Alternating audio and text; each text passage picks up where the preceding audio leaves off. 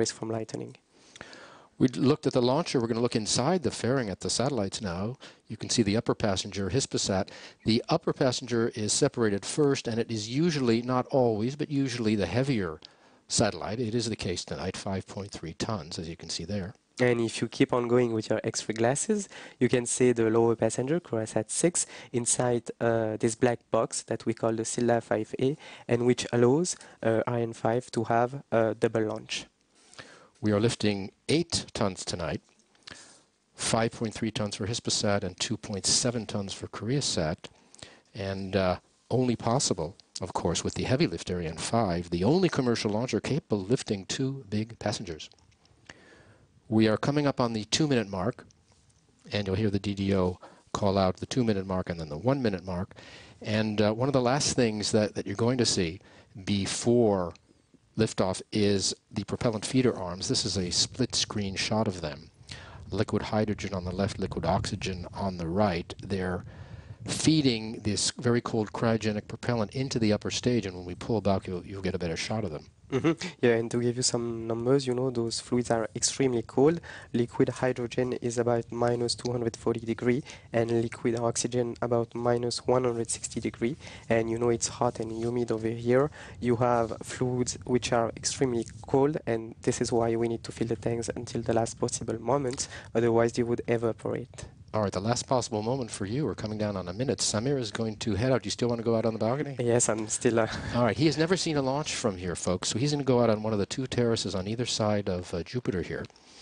And when he comes back after liftoff, we'll have some impressive... À tous de DDO, attention pour -1 minute. We'll have his impressions. Some fresh feelings. Hot, makes for some good radio comments. Top.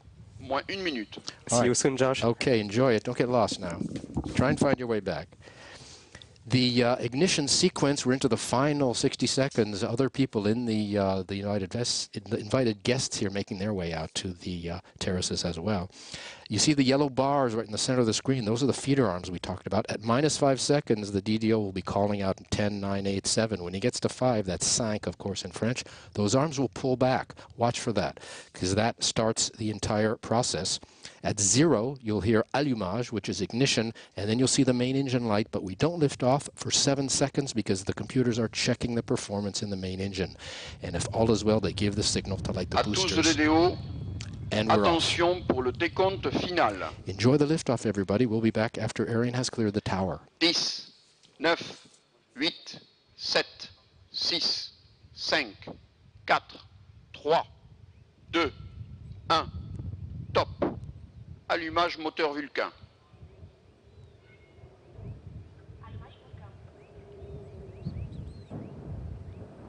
Allumage des EAP et décollage.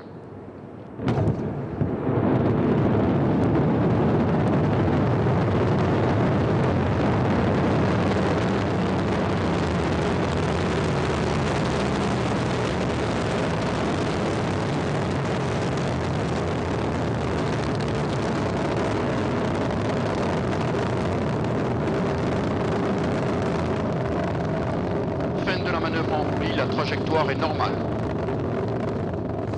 So with only a 24-hour delay, which is nothing in the space business, Ariane lifting off from French Guiana, powering her way up through the clouds into the clear sky. You see over the beaches and over the forest here.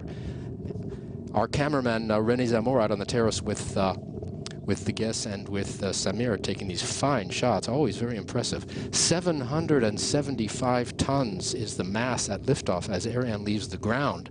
We're still being able to follow her by the naked eye. Maybe we'll be able to see the separation of the boosters. The skies are clear enough. She's burning now 5 tons of fuel every second. That's 2.5 tons of fuel in each booster. And the core stage is burning another 300 kilos of fuel per second, roughly equivalent to a dozen Airbuses, if you're keeping score. She's following the program in the onboard computer, which gives all the orders, including all the separations of the stages, which you'll see shortly. The DDO calling out that all is on board is okay. We're in the first of 4 flight phases. The first 3 are powered. The last isn't. We'll give you a description of each in turn so you can follow Ariane as she heads across the Atlantic, where she'll separate the 2 satellites. Right now, the first flight phase, the single core stage engine is burning and the 2 boosters are burning. Boosters will burn in just over 2 minutes each, and they're the first to be extinguished. You'll hear the DDO call out that milestone as well.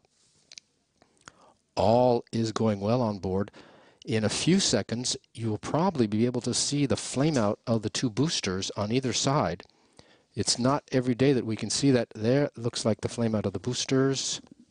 Separation of the boost, you'll see them fall away. Samir is back. Your eyes are glowing. Like dinner plates, you can see that Like on my face. I guess it was amazing, Josh. You know, the 2 things impressed me. It was the light and the vibration, and you are so close that you can still feel the platform was shaking. Was it really shaking? It was really shaking, and people around were clapping their hands. Everyone was. Well, it's amazing. Super. All right. Thank you for that. You can see the Ariane continuing to burn. The 2 boosters have dropped away, done their job. We're into the second of the flight phases now. It's a single engine burning. Samir, now that you're back, I need you to explain. On the left-hand side of the screen, on the upper left, there's a curve, and on the bottom, there's some figures. So on the upper left of your screen, you have a curve, which is giving the prediction. The trajectory was we have predicted. Okay. The fairing has just been separated right on time. Go ahead. And you have a white spot.